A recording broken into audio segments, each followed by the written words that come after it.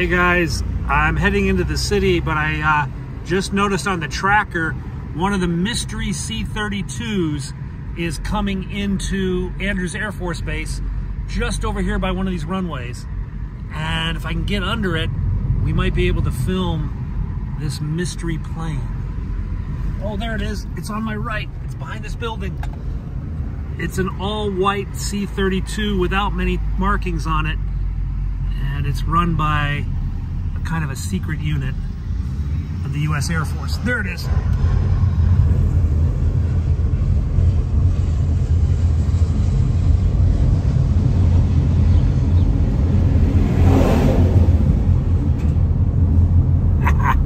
Good catch. Okay, so that plane is cool. All right, there are only 2 of those aircraft in the U.S. Air Force inventory. One is with the 486 Test Flight Squadron out of Elgin, Florida, down there. The other is with the 150th Special Operations Squadron out of New Jersey. I think that one was from New Jersey, but I can't be sure because I didn't get the whole track. Now, the users of that are Special Forces, either the U.S. Military Special Forces, the State Department's Emergency Support Team, or the intelligence community, which occasionally uses those planes. Why is it here? No idea. All right. Have I seen it before? Yeah, it comes in and out of Andrews kind of regularly. I've just never been able to catch it when I was driving by. But yeah, it's not totally unheard of to visit Andrews. But if you ever see one of these 2 C-32s, trust me, the plane spotters, this is like finding a very unique aircraft. Anyway, pretty cool thing. Let's go get something to eat. Hey guys, back in the big city. Yeah, we're back in Washington, back up at the National Cathedral. I'm on a bike. We're gonna go for a ride just downtown, see what's new. Been away for a few days, though I did come back yesterday. Anyway, not much going on in Washington today, but hey, who knows, we'll maybe find something cool. So the first order of business is to get rid of this red bike, replace it with a black electric bike.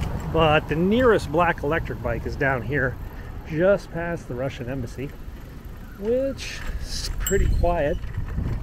The war in Ukraine is still going on. There's Ukrainian flags over there, and the grass here has been replaced with sunflowers. Yeah, basically these are all sunflowers growing here across from the Russian embassy now. But the number of protesters has diminished considerably. And now you just have the signs, but no people on the streets anymore, really. Okay, we're on a big black bike now. Increases our range X-fold. Whoa, pretty purple flowers. And now the white ones. Maybe we'll make it through the trees. Anyway, we're gonna spin down through Georgetown and make our way downtown, see what's going on. But like I said, it's a pretty quiet day in Washington. Kind of a July 5th hangover kind of day. The street is always fun to walk down because Rockland's vents all their barbecue smoke right onto Wisconsin Avenue, and I'm right downwind of a wood fire right now covered with barbecue sauce. Woo. Anyway, we're not gonna eat Rockland's right now. We're gonna go downtown, maybe get something else, we'll see. So down here, there's been a bunch of climate deal signs that have popped up. These are all over Capitol Hill and up in this neighborhood, getting climate done. And then they've got Joe and his aviators, and Schumer, and Nancy Pelosi, fighter pilot. I don't know. Anyway, they're calling for a climate thing. Yesterday, about a dozen environmental activists got arrested on the Beltway. They sat down on the Beltway yesterday, blocking traffic for about 90 minutes. Now, the trucker protest, the 1776 restoration movement, they just did slow rolling. They didn't actually like really tie up anything for more than 20 or 30 minutes. But these 14 climate activists, they really screwed things up, and they're all in jail or got arrested and released. So a lot of people asked, did the truckers get much publicity? Well, no, because in part because the other people got arrested and caused even a bigger traffic jam. And then, of course, the situation in Chicago was pretty much the main story in the news. Hey, did you guys see that? I almost got hit by that car. That was kind of cool. Anyway, let's keep going into Georgetown.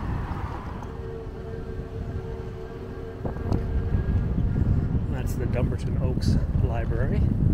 Actually, a little museum. I should go in there one day. I had a ticket once and I just sort of fell asleep on it. That yellow house over there, that was Abe Fortas' house, Justice Fortas. He was nominated to be the Chief Justice under Nixon, but that kind of got nixed. That was kind of a recess appointment that didn't go through. But he did serve as a regular justice. Now let's go down this street.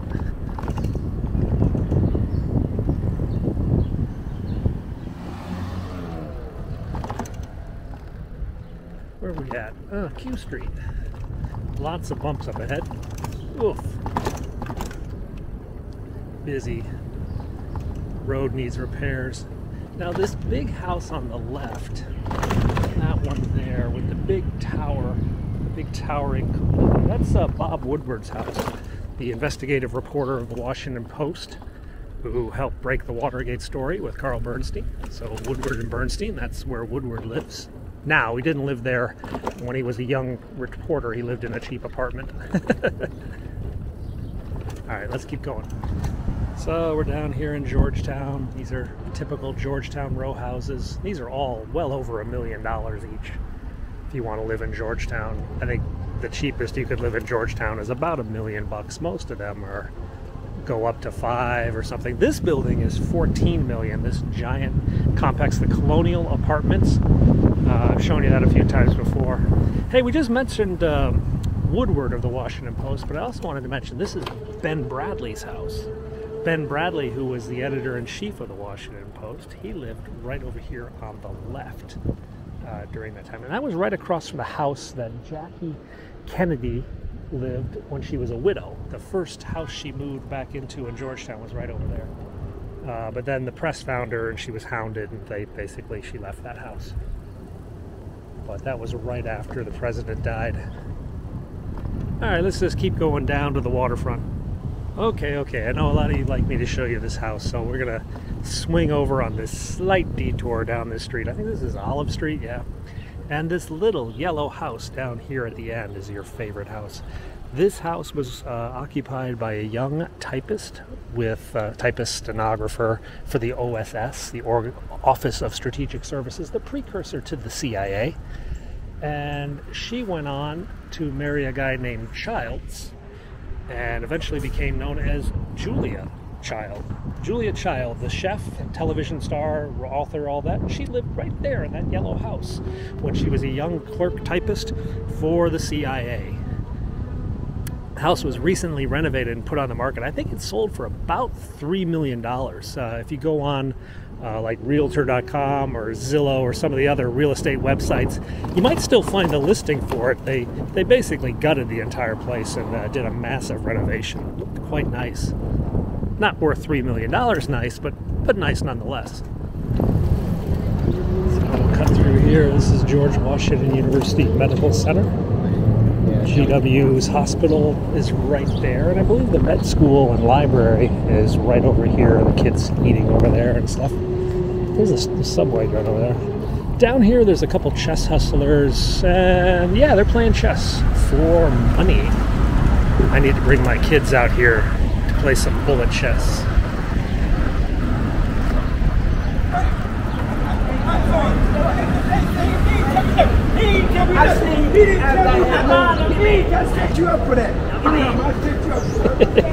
Probably about the 80th fight they've ever had this week.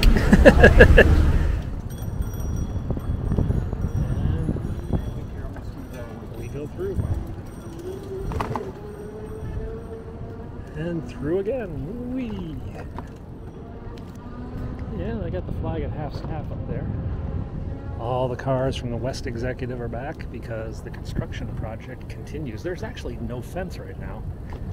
I mean, there's this wooden fence, but the big black fence is gone, getting replaced with the new 14-foot improved deluxe fence with the pointy bits at the top.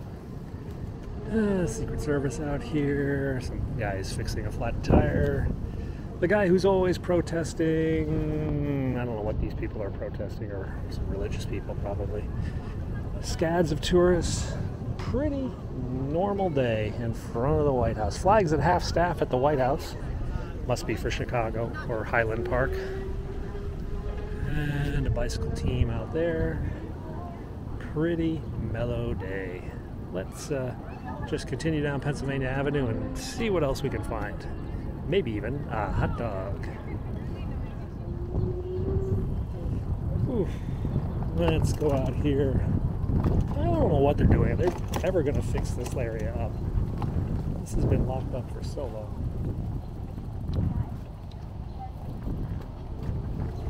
Not that big of a crowd down here. In fact, most of them are looking the other direction. Let's see what's up on the south lawn. It looks like they've cleaned up the mess from yesterday. Not really a mess, just a lot of billboards and stuff.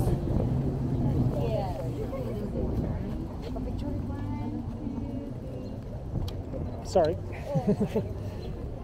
Photobombing people. They still got some bunting up on the patio. Not many signs of the 4th of July party that were here last night. Let's go down on the mall. Maybe there's still some fireworks. Maybe there's like some unexploded fireworks we can find and play with. That would be cool, wouldn't it? I know this guy. Yeah, how's it going? Hot dog and Diet Pepsi. Ah. Thank you. Got a big one today.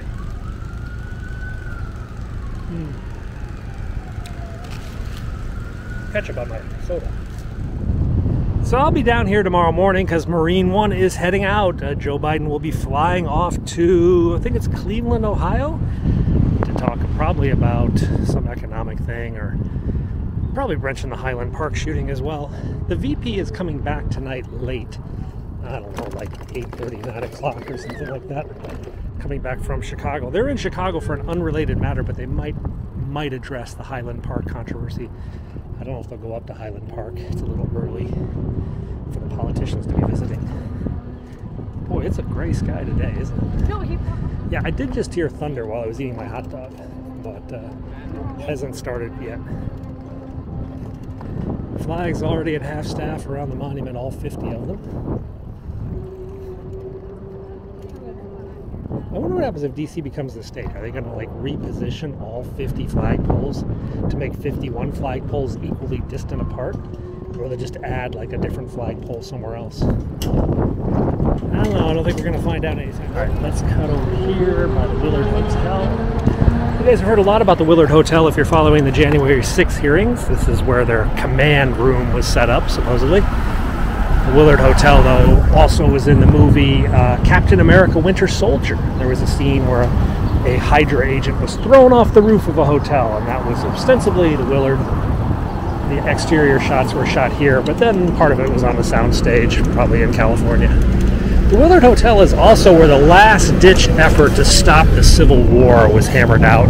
Didn't work, yeah, the Peace Convention. The old Willard Hotel, the last major effort to restore the Union and prevent the Civil War. Virginia's invitation delegates from 21 of the then 24 states arrived here in a secret session on February 4th to 27th, 1861 to try to solve the problems. And as we all know from our history books, that peace conference was unsuccessful. C'est la vie. C'est la vie. Okay, let's continue on our bike ride. So right over there, guys, that's FBI headquarters, the J. Edgar Hoover building. Though, I think in the next, like 30 days, we're going to get an announcement about the future of FBI headquarters.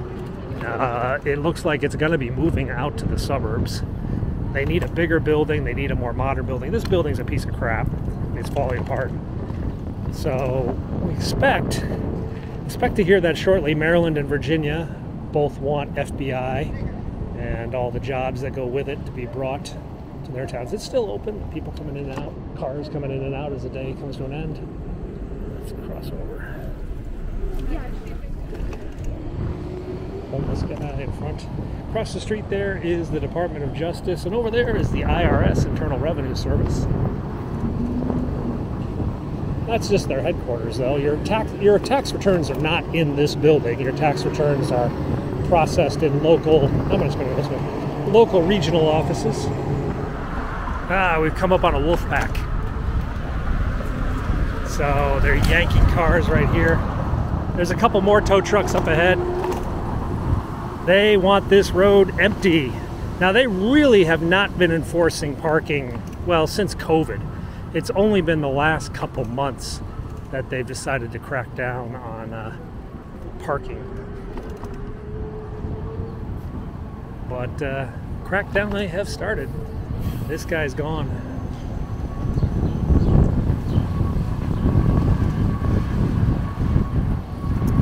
Someone from Florida. Didn't read the signs. Bye, car. Well, now we get an extra lane of traffic. That's the advantage of towing. Yeah, he's pulling out. That's what's siren.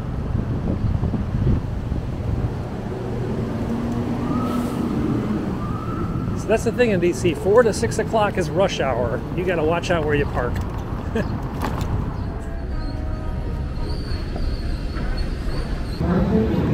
I haven't had to stand on the subway in a long time. But I have to now. We have transitioned from subway to scooter. We're actually using a scooter for what it was intended. Last mile transportation. The last mile home from public transportation, you take a scooter or a bike. So this white building over here, most recently a CVS, but before that, it was a Chinese restaurant known as Yenqing Palace. And Yenqing Palace is actually quite famous in Washington, D.C. lore. You see, at Yenqing Palace, the Cuban Missile Crisis was solved. Here's a photo of Yenqing Palace back in its heyday. And what happened was representatives of Russia and representatives of Kennedy met here in 1962 during the Cuban Missile Crisis. And they had a series of meetings in which an agreement was reached on how to disengage from the Cuban Missile Crisis. And that was solved over Chinese food right up here in Cleveland Park, Northwest Washington, D.C. So guys, that's Tuesday, July 5th, hangover day in Washington. Pretty mellow. Anyway, we'll be back tomorrow making another video. Lots of helicopters and, well, whatever else we can find. Hopefully a little bit more exciting than today. Thanks a lot for watching though. Subscribe if you haven't, and I'll see you guys soon. Bye-bye.